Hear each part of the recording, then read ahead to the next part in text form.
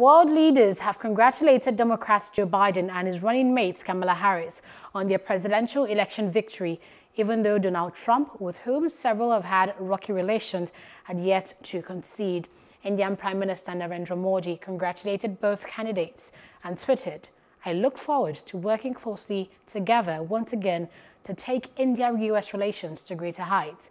Pakistan's Prime Minister Imran Khan wrote he looked forward for Biden's Summit for Democracy and that he will continue to work with US for peace in Afghanistan and in the region.